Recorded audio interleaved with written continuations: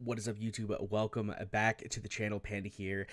This is the second time I'm recording this video because I recorded almost the entire video and realized my mic was muted. But we are back. Welcome to the channel. I hope you guys enjoy your time with us. We are going to be talking about Immortal Codex. It's back in the game. It's been in the game for a few days now, and I'm really excited to sort of dive in and see what progression we have made. I also am definitely interested in seeing what kind of progression you guys have made. Let's also talk about that brand new Boreas boss, the Arbiter of Frost. Let's dive right into it.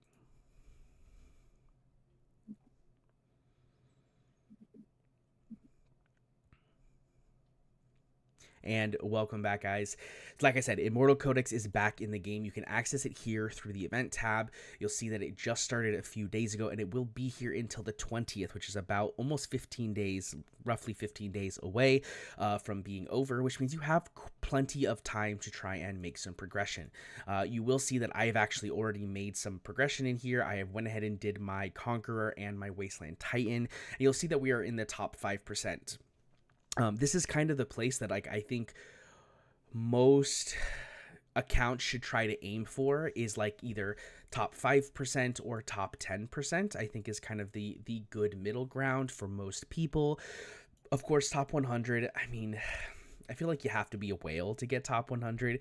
Maybe that's not the case, but some of these scores are ridiculous. I mean, if we go and look at the bottom score of top 100 versus my score, I mean, that's 700,000. That's almost, I mean, that's 70% more damage on top of what I am dealing, which is crazy, right? I mean, I feel like there's no way, right? You'll also notice that, like, there's a lot of these champions are the very specific champions, right? Very few people are using anything quote unquote different, right?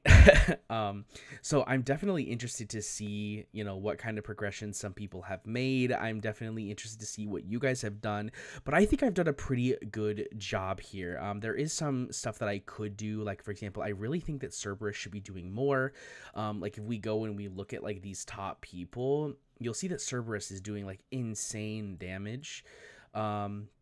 And I'm really trying to figure out, what is it about mine that's making it so it's not doing that much damage. I think realistically the answer is A, I don't have his ultimate fully skilled, and B, this additional, what is it, 0.4%, I think? Let's see what it is. Oh no, it's actually only 0.2%, right? Let's look at that again. 1.2% to one target, stacking up to 3 targets. And this is 1% of max HP. Yeah, so it's only 0.2%, so it really isn't a ridiculous amount. I guess it's just a gear thing, right? It must just be a gear thing. Let's see if we can maybe try to push it a little bit harder. Let's see here. We can swap this, and then we can swap. I had is it this one? No, which one is it? I think it's this one. Boom, there we go. So it's not like a crazy set, but 334% crit damage. And let's compare that to the number one person again, and let's just see what we're at. So 316, which actually means mine's more. It's 19k attack. So he's got a lot more attack though. He's attack, right? So that would be the real the real difference there. And of course his is A5, which gives you a ton of other things. But there is definitely some potential here. Let's go ahead and put this set onto Aatrox.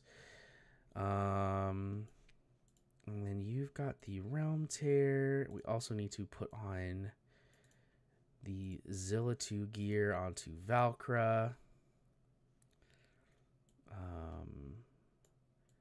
And then A-Bomb needs some gear. We'll put on the Valeria set onto him. And he is going to get... He's going to get the Wailing Skull.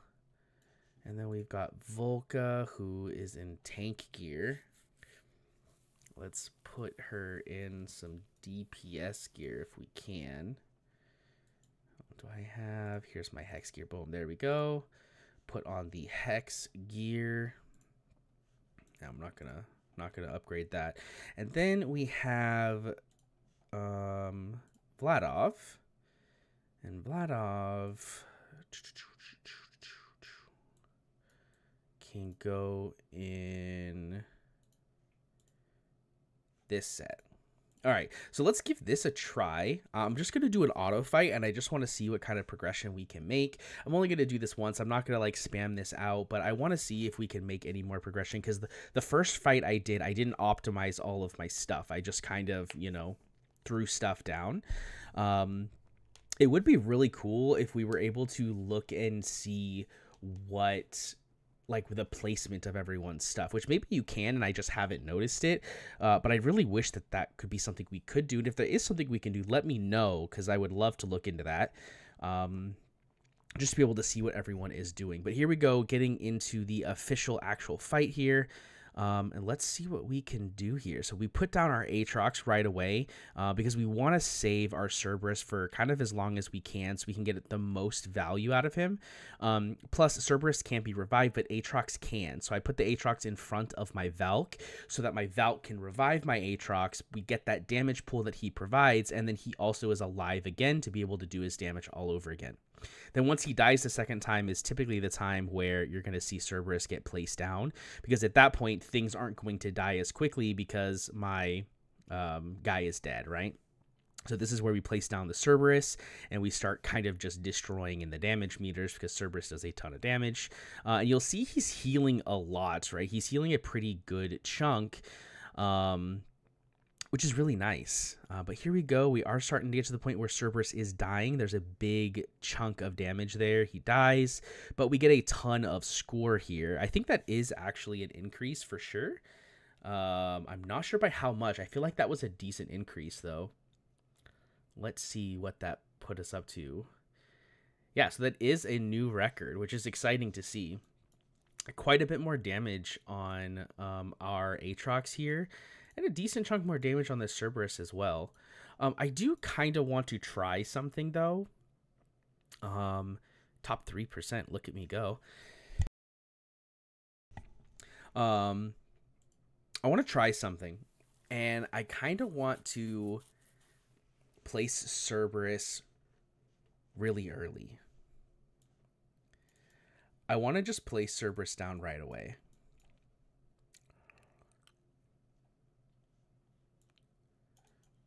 Okay, we'll do this, we'll do that. And the reason I want to do this is because he gets more damage, if I remember correctly, after he dies, right? So it could potentially make sense to do something like that. We'll go ahead and do this as well.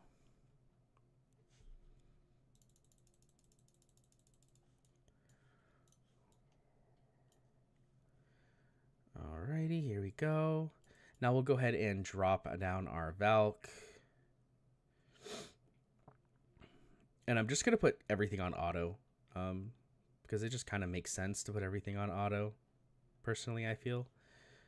We'll go ahead and drop Aatrox down here as well, because it's not going to really hurt him to be on the field. Drop down the Cerb ult. I don't know if this is going to actually make a difference in terms of like the damage that we're able to do, because Cerb's actually just surviving. Like he's actually just still alive. Like I kind of expected him to die a little bit sooner, so that I could get him back sooner. So now I'm worried it's actually going to end up leading to less damage. We'll see what happens, I guess, but here is where things really start to kind of pick up. We're starting to kill things at a little bit of a faster pace. Things are spawning faster. And yeah, here comes the heal. So there's goes Cerberus. Cerberus is down. Yeah, I don't know if we're going to survive another minute, which is kind of crazy. Here is the Aatrox first death. We've hit S. I do feel like this is going to end up being less damage overall, because I don't think we're going to survive 30 seconds to place Cerberus down again. But maybe we will. I'm not sure. We might. We might. Let's place down our Aatrox again.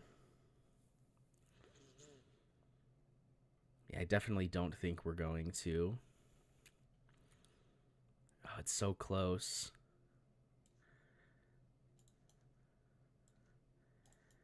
Oh, yeah, not quite enough to really make a difference. I do think the other strat is better. I mean, obviously we know it's better, right? Because we're seeing the numbers. Of course, Cerberus is doing more damage because he's on the field longer, so that does make sense, like mathematically.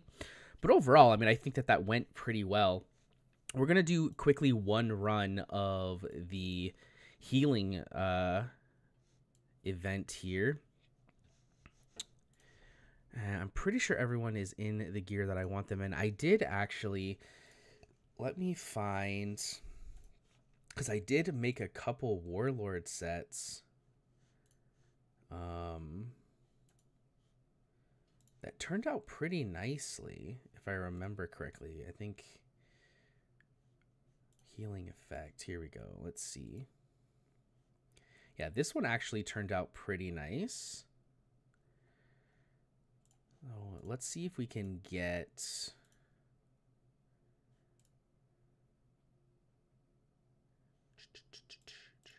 Let's actually have an event going on right now. Let's see if this rolls nicely. Oh, that's actually nice. Let's see if we can get our people just a little bit stronger. So that's nice. We get a little bit of extra attack speed, which I think is really good and helpful. Let's see what else we can do here. Yeah, she's pretty much about as good as we can get, right? Because she is an HP based healer. She doesn't have like a lot of HP though.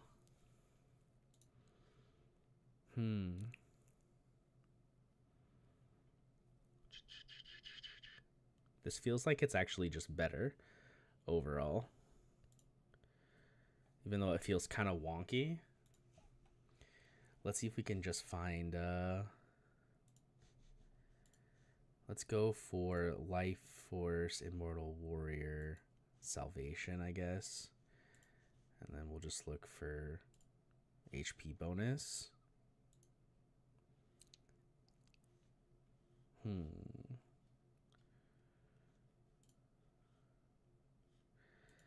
Let's see. This isn't a bad piece. I kind of want like healing effects, attack speed, like that kind of stuff.